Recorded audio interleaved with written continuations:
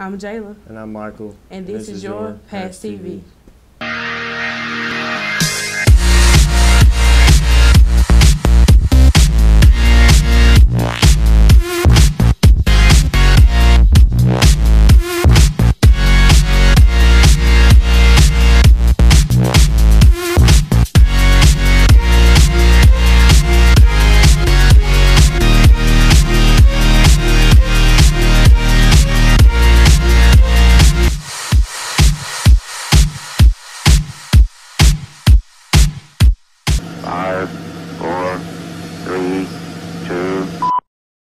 This is the Hillcrest Minute. There will be a softball game at ACA against ACA on March 8th at 5 o'clock.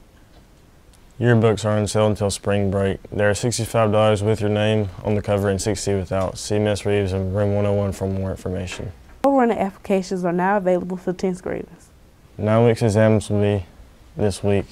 Wednesday will be 6th and 8th period. Thursday, 1st period, 3rd period, and 5th period. And Friday, 2nd period, 4th period, and 7th period.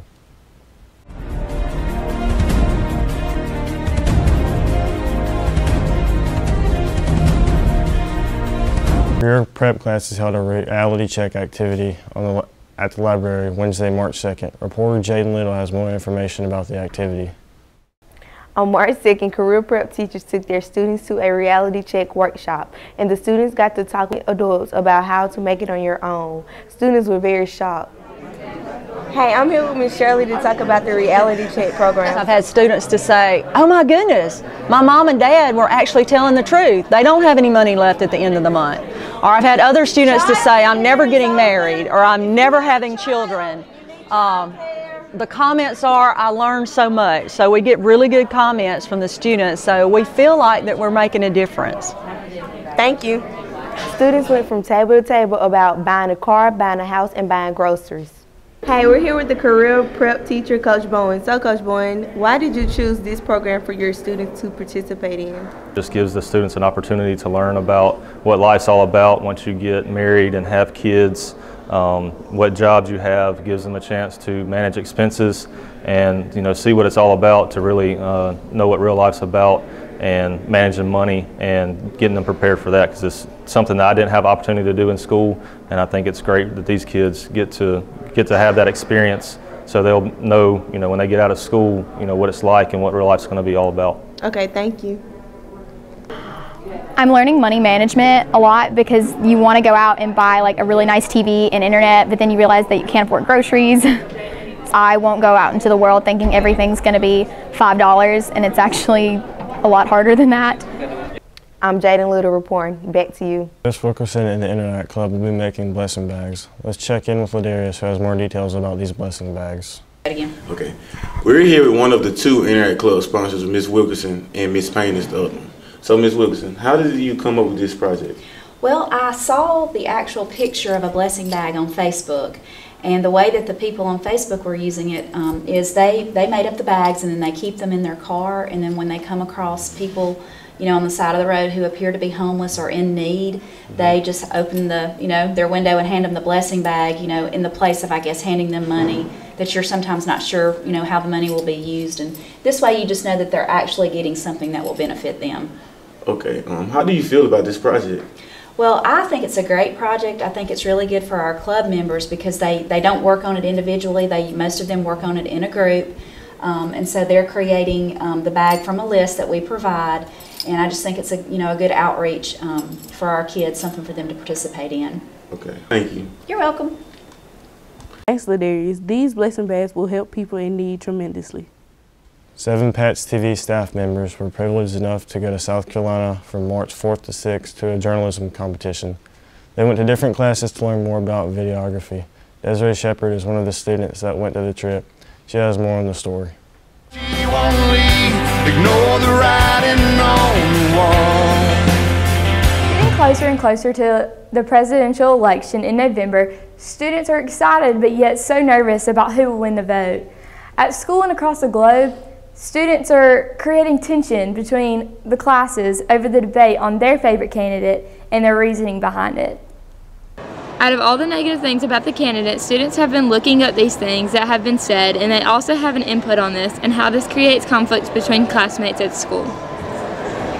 I have a friend that supports Donald Trump, and I can't even like talk to that person right now. I just don't see how anyone could, and it just, I don't know.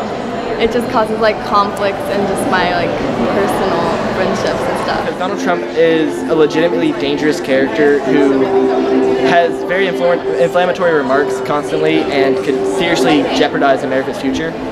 Bernie is kind of unrealistic with what he's doing. Honestly, they don't have as much power as everyone thinks they do, so he can't, all the things he's saying, he can't really do all of that. But since America's kind of, oh cool, like lower taxes, that's cool, they all think it's great. And then Hillary, she's tired. She's just tired, that's all I have to say about her. Bernie Sanders is getting a lot of attention from many students for his care of youth. Personally, I agree that some of Bernie's ideas are a little like out there and could be hard to do like free college, but I do support Bernie just because I think he's really consistent with his beliefs and he's been saying the same thing forever. Bernie stands for a lot of the same ideals that I personally believe in. He was a very strong activist in his youth, which resonates deeply with me. I think Bernie would be the best president because he has really good ideas, and I think that he could help the country a lot with the things that he believes. We talked to students about their input on the conflict between students dealing with the election and also their input on the election as a whole. We have quite a few students that are very hard-going Republicans, and then we have a lot of very liberal Democrats at our school. So there are some tensions between the students. Just shutting someone down the first time they hear an opinion that's different from theirs is a good way to solve conflicts, just listening to each other. Realize that if you think they're crazy for supporting Trump or something, they probably think you're crazy for supporting Bernie or vice versa. For Cypress TV, I am Desiree Shepard. Hey, we're here to talk to Coach Garner about the baseball season. So, Coach Garner, I heard that y'all beat the #1 team in the nation last week. We did. We were able to go to Mississippi. Every year we take a trip over to Mississippi for a tournament. And this year we've actually scheduled 3 out of the top 13 teams in the country. And just so happens that the first one that we got to play was over in Mississippi this weekend when we played Oxford, Mississippi. How do you plan on improving your team in between those 2 big games that y'all have coming up? Just learning to compete. I think they did a real good job the way they answered in the first game. But if you look at us from game to game, and right now we're sitting at our record's 12-4, which is a good start for us.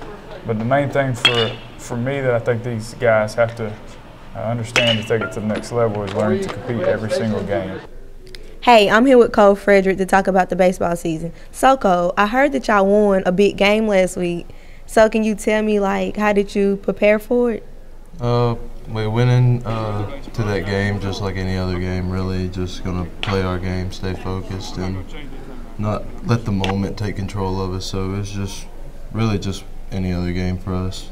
So how do you feel about the next 2 games that y'all have coming up that's really big? We know we got 2 more good teams, so we know we got to prepare the same way as we always do and just come out ready to play the same way we did against Oxford.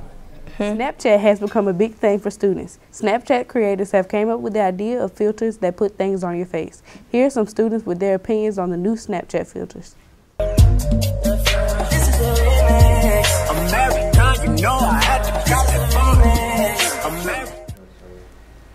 As you know, Snapchat is a very popular app that everyone at this school uses, and recently we have adapted a new filter just for our campus alone.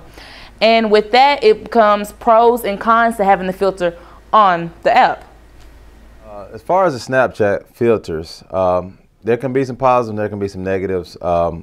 Anytime we're representing our school, Hillcrest, we want to make sure that we're putting forth our best effort and putting out a positive light. We want to remember that anything that we do on the internet, even though it may seem like it's something that's temporary, even with Snapchat, you know, it's very easy to for someone to make that a permanent part of the internet. But I think it can also negatively affect our school by everyone being able to post whatever they want and it not being monitored. And we don't want there to be any repercussions for something like that happening. So, you know, it could be something great if it's used in a positive way, but it also can be something that can get you in some hot waters. While we have this app and have this filter, there's very positive things that we can do with it. We can show what's going on campus and give a positive outlook on the things that we have going on at Hillcrest. I think the new Hillcrest Snapchat filter can positively affect our school by showing the hard work it takes to be a Hillcrest Patriot. Let's use this filter to show everyone what it truly is to be a Hillcrest Patriot. Back to you. I'm Jayla. And I'm Michael. And that was your Patch TV.